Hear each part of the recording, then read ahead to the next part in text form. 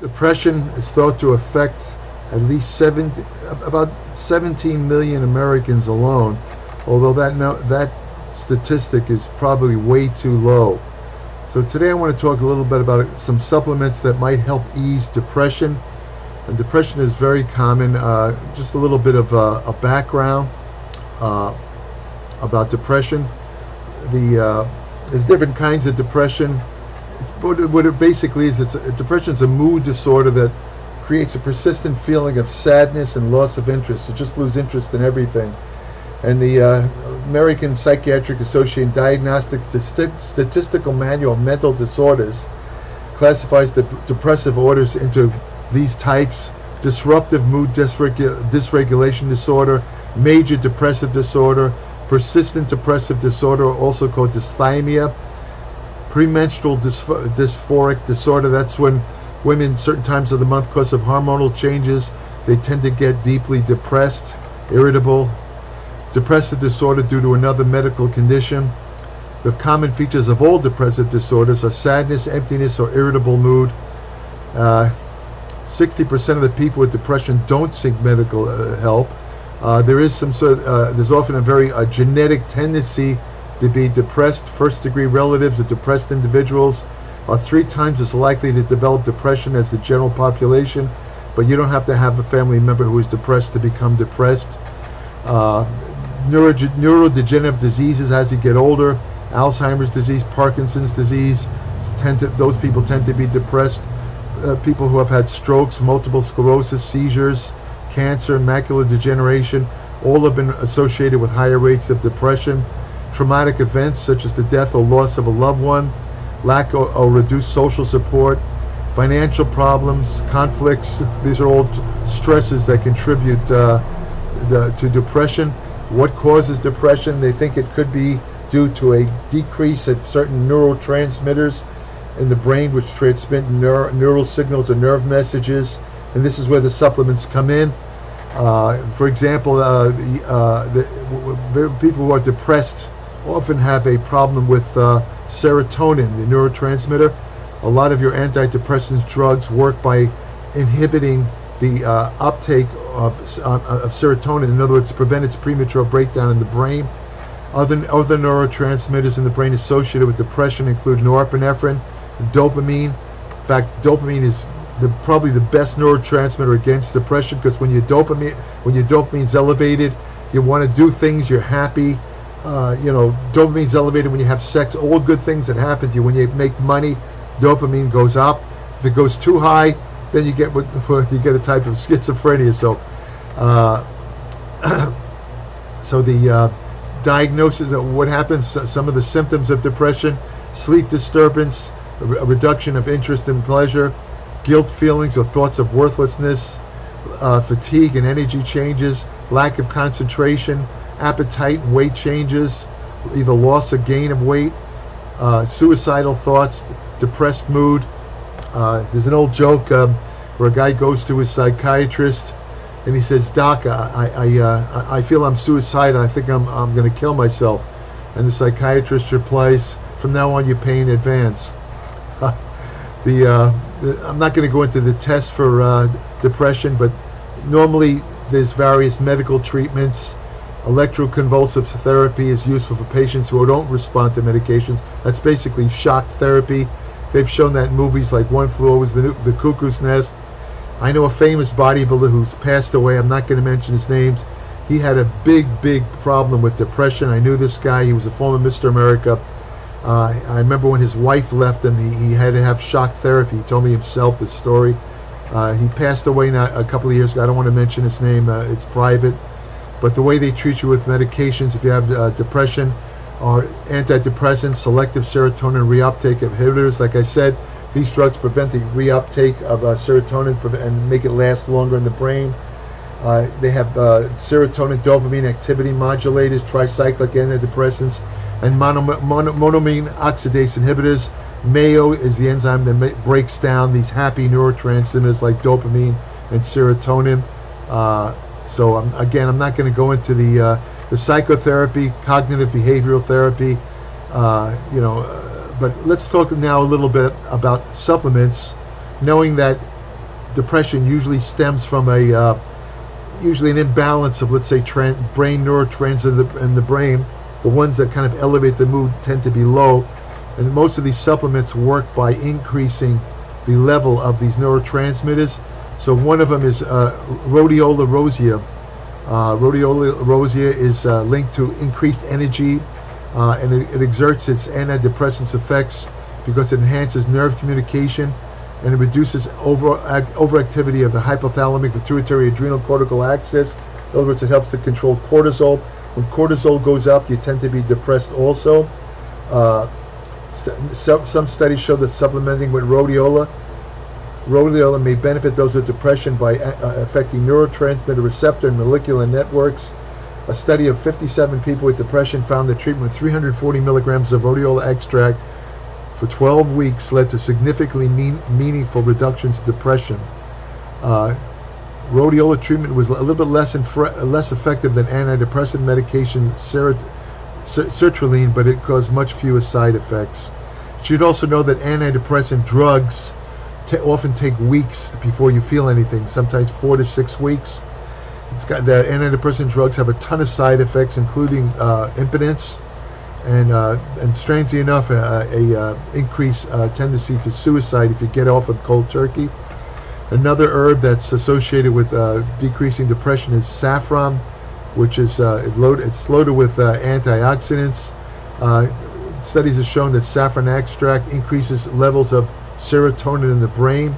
Nobody really knows how, but it might inhibit serotonin reuptake, which means it works like the antidepressant drugs.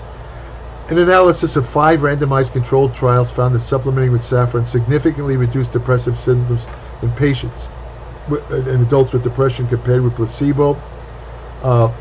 Another one is omega-3 fatty acids, which is found in fish oil.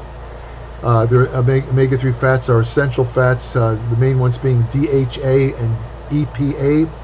A 2020 analysis of randomized controlled trials that featured 638 women found that omega-3 fatty acid supplements significantly improved depressive symptoms in pregnant and postpartum women. Women who give birth very often have this serious type of depression called postpartum depression. It's very, very problematic. And if women ingest omega-3 fatty acids or fish oil, it greatly improves that type of depression. Another review of 26 studies that included 2,160 subjects found that omega-3 supplements exerted an overall positive effect on the treatment of depression. The dose was 1 gram, but the truth is 1 gram's not going to do crap. For depression, you have to have about 5 grams of omega-3 fatty acids. I should also point out that a recent study was published only about 2 weeks ago. It was what they call a meta-analysis, meaning it looked at a bunch of other past studies, and it concluded that omega-3 fatty acids have very little effect on depression, which, again, I kind of disagree with that, because you could cherry pick studies for meta-analysis, and you could pick any studies you want to prove your point. And when you realize that omega-3 fatty acids in the brain kind of stimulate serotonin production and release, it would make sense that omega-3 fatty acids definitely would favorably affect depression. Another supplement that might help with depression is NAC, which stands for N-acetylcysteine. Right now, the government is trying to get rid of NAC. It's been around for years. They're trying to reclassify it as a drug. Amazon.com has already stopped selling NAC. If you can find NAC online, I suggest you stock up on it. It's probably going to be removed from the market if it isn't already as I'm speaking. I don't know. But research shows that people with depression are more likely to have high levels of inflammatory cytokines like C-reactive protein, interleukin-6, and tumor necrosis factor alpha. Because NAC reduces inflammation, it can ease depressive symptoms. NAC may improve neurotransmitter dysregulation in those with psychiatric disorders. As a matter of fact, I vaguely remember seeing a recent study where they want to use NAC to treat schizophrenia, and apparently it's amazingly effective for that. A 2016 review of 5 studies concluded that treatment with NAC significantly reduced depressive symptoms and improved functioning in people with depression compared with placebo.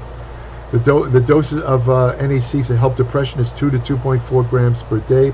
As I said, there's an effort now to remove NAC from over-the-counter sales, so stock up on it. I bought a couple extra bottles myself. I use it. I take 600 milligrams twice a day. I don't have a tendency to depression because I work out. I should also point out, since I'm talking about working out, training, exercise is one of the greatest and quickest ways to treat depression. Even the supplements take a little bit of time. L-tyrosine is a very good amino acid to treat depression because L-tyrosine is the raw material for the neurotransmitters dopamine and norepinephrine, which when they are elevated in the brain, depression tends to get less. And when you exercise, you automatically elevate dopamine and norepinephrine and all the brain neurotransmitters that produce depression, that actually, which I should say that are deficient in depression. When you exercise, you elevate all these lowered neurotransmitters. So exercise is almost an immediate cure for depression. I mean, it works faster than any drug, any supplement. So I just want to point that out. Vitamin D, which most people are lacking. I've talked in other videos about why vitamin D. If you go out in the sun for 20 minutes, expose most of your body will make enough vitamin D from the cholesterol in your skin. Unless you're black, overweight, or older, then it doesn't work as well. But vitamin D is a very, very inexpensive supplement. It's in tiny little capsules. But research shows that people with depression are more likely to be lower deficient in D. And again, it has to do with an imbalance of the neurotransmitters that's caused by having low vitamin D. Vitamin D also reduces inflammation, which is associated with depression. It helps to regulate mood and protects against neurocognitive dysfunction. A 2019 review of 4 randomized controlled trials found that vitamin D supplements tend to offer clinical benefits in people with major depression. Another 2020 study in people with depression who were deficient in D found that receiving a single injection of 300,000 units, that's a whopping amount of D, along with their usual treatment, significantly improved depressive symptoms, quality of life, and illness severity. So B vitamins, again, B vitamins such as folate, B12, B6, they're needed for the production and regulation of neurotransmitters like serotonin, GABA, and dopamine. So consequently, those B vitamins will help ease depression. Research shows that deficiencies in vitamin B12 and folate may increase the risk of depression, and supplementing with these nutrients may help reduce depression. Vitamin B12 has been shown to reduce depressive symptoms. Vitamin B6 has been found to improve depressive symptoms when used in combination with other nutrients, including tryptophan. Tryptophan is the immediate nutritional precursor for serotonin synthesis in the brain, and a form of B vitamin called nicotinamide, which can also be converted into tryptophan. Zinc is a trace mineral also that's involved in helping to prevent depression. An analysis of 17 observational studies found that people with low blood levels of zinc had greater incidence of depression compared to people who didn't. A review that included 4 randomized controlled studies found that when participants took zinc supplements alongside their antidepressant medications, they experienced significantly lower depressive symptoms more than the antidepressants alone. Another common supplement to treat depression, S-adenosylmethionine, or also known as SAMe. It's a sulfur-containing compound. It's pretty good for depression. A 2020 review of 8 studies found that SAMe, when used alone or with antidepressant medication, improved depressive symptoms, and the daily doses ranged from 200 to 3,200 milligrams, while the treatment time was anywhere from 2 to 12 weeks. A famous herb for treating depression is St. John's wort. A 2016 review of 35 studies found that treatment with St. John's wort reduced symptoms in people with mild to moderate depression, but it's not good for treating severe depression. It doesn't help. If you ever take St. John's wort, don't go in the sun. It makes your skin photosensitive, where you can get a pretty bad burn. Magnesium, another mineral that helps with depression. Magnesium is involved, again, with the synthesis of neurotransmitters in the brain that prevent depression. A randomized study of 126 people with mild to moderate depression found that taking 248 milligrams of magnesium per day for 6 weeks improved depressive symptoms compared with the placebo. Creatine, which many people use to help work out, increase workout energy. Some studies suggest that supplementing 2 to 10 grams of creatine a day may reduce depressive symptoms. So that's about it for. There's other supplements. I said I only briefly mentioned tyrosine, phenylalanine, which is tyrosine can be converted into. Phenylalanine can be converted into tyrosine. So phenylalanine is another antidepressive amino acid. So I've mentioned a couple of supplements that might help. You don't have to use all of them, but try them if you're depressed. Most of them work with mainly mild to moderate depression. The heavy depression, unfortunately, usually you have to resort to drugs. But before you use the drugs, try exercise first, especially aerobic exercise. Aerobic exercise immediately elevates all those brain neurotransmitters. Very hard to be depressed if you do aerobics. It really works. And that's about it. If you want more information on nutrition, exercise science, the science of food supplements, fat loss techniques that really work, anti-aging research you can use today, hormonal therapy, ergogenic aids, women's health and fitness, and much more, subscribe today to my Applied Metabolics newsletter, www.appliedmetabolics.com. 40 to 50 pages every month. No digital publication, none, can match the amount and the depth of information in my Applied Metabolics newsletter. It's very, very low priced. It's a bargain, probably the greatest bargain. I saw another, type of health newsletter. They're asking $250 a month for that. Mine is $10 a month. You buy a cup of coffee in one of those coffee places. It's it's cheaper than that if you buy the cup, every day. Cheaper than a daily newspaper. You can't be beat. I'm serious. I mean, and I guarantee you will learn something. What I have in my newsletter is not what you find on the internet, all these blogs and these websites. I write about stuff that nobody else writes about, but it's very useful to know. So subscribe today, www.appliedmetabolics.com. When you subscribe, I'll send you an invitation to join my private Applied Metabolics Facebook page, where each day I post new information on nutrition, exercise, science, medicine, and general health. You have to be a subscriber, though, to join that particular Facebook page. Also, I have an email portal, my Applied Metabolics webpage, where current subscribers only could send me short questions about maybe anything they read in the newsletter or anything that comes to mind, as long as they're short questions. Also, I would appreciate it if you don't abuse that. Recent subscriber has been sending me about 20 questions a day. I had to cut him off because, you don't get unlimited question answering for $10 a month. Nobody on the planet Earth is going to do that, and I'm not going to do it either. That's abuse.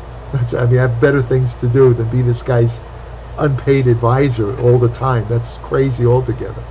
But anyway, so if you want to have the best friend you'll ever have, go to your local shelter, adopt a dog. Over and out. Take care.